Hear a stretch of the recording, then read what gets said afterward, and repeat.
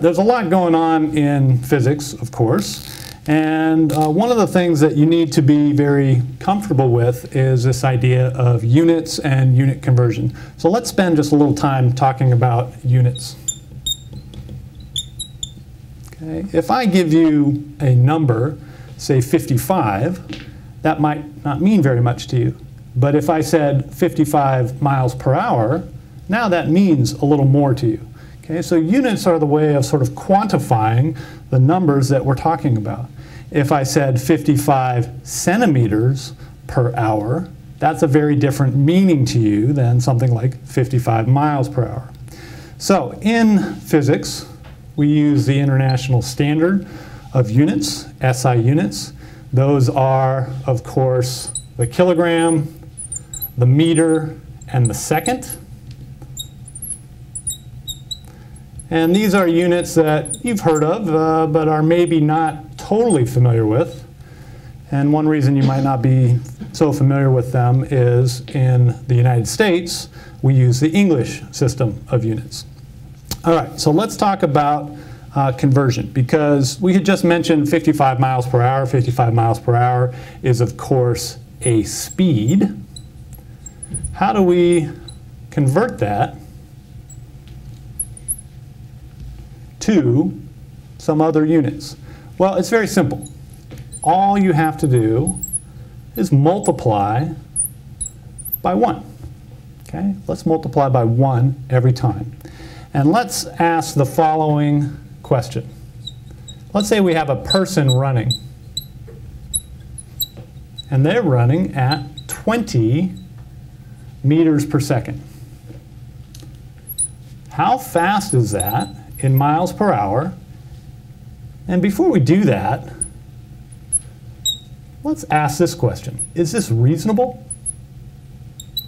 Should they be able to run at 20 meters per second?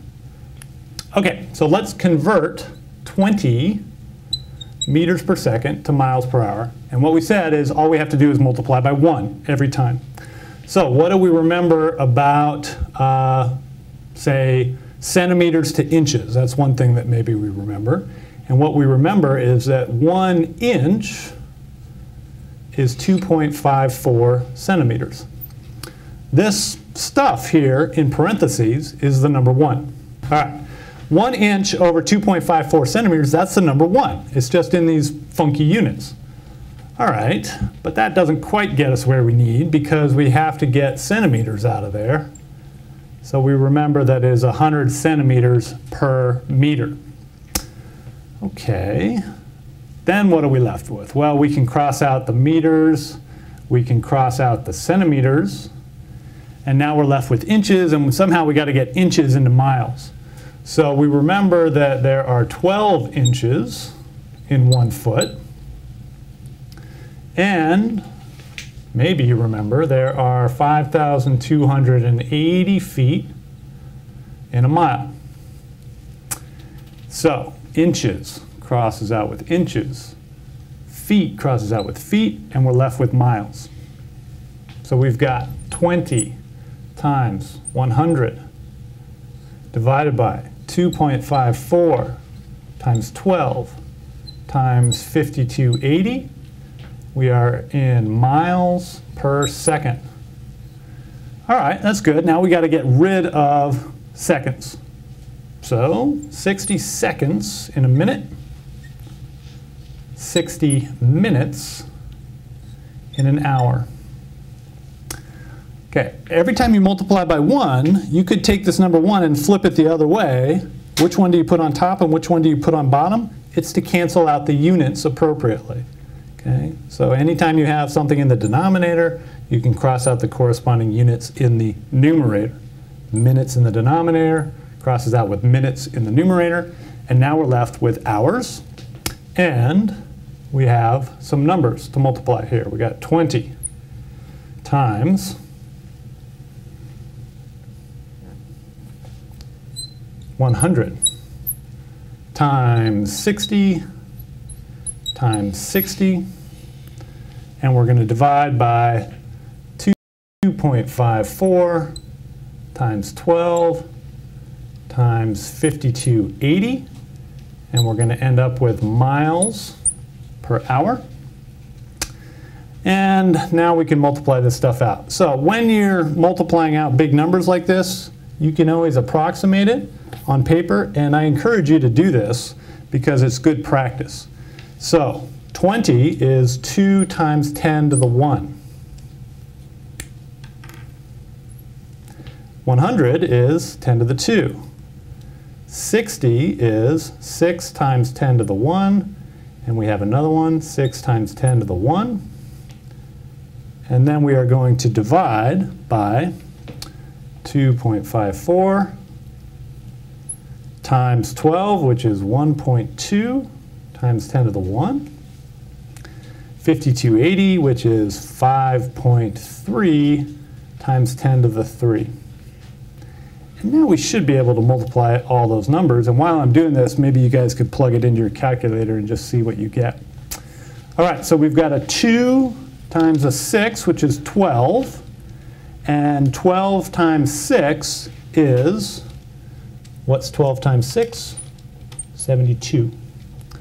And then we've got a 10 to the 1. We're going to add another 2 there, another 1 there, another 1 there. And so we just count up the zeros. 1, 2, 3, 4, 5. 72 times 10 to the 5 upstairs. Downstairs, what do we have? Well, we've got 2.5 times 1.2 times 5.3. That maybe is a little hard to do in your head, but let's just approximate it. Let's say this is a 3, this is a 1, and this is a 5. So that would be 15. And we have a 10 to the 3 down there. Okay. And so now we've got 72 over 15, or 72 times 10 to the 5 over 150 times 10 to the 2. And that is approximately what? Well, that's a little bit less than a half, right? So let's say it is around 0.45. And then we have 10 to the 3, and that is 4. We move it over 3 spots, so we get 1, 2, 3.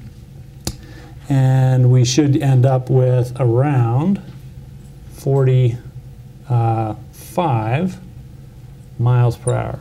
Did we do that right? This we did wrong right here, right? Yeah. Came out with the right answer with the sig figs we have.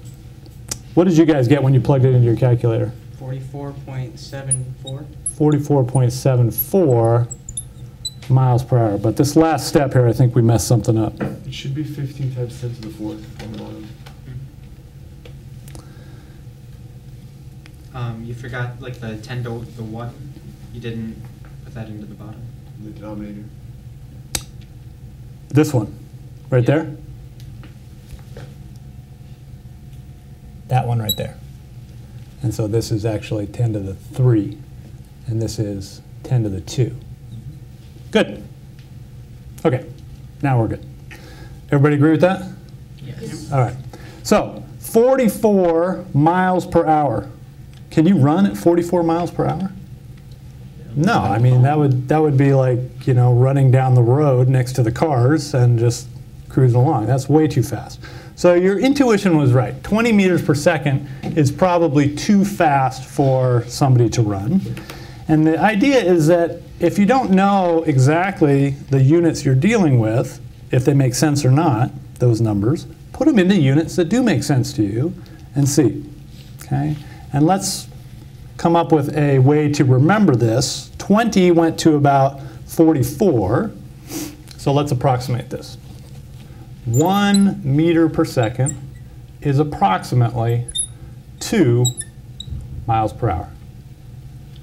Okay, so if you are running at 20 meters per second, it's approximately 40 miles per hour. Okay, just double it. And this will help you make sense of the answers that you get on your homework problems.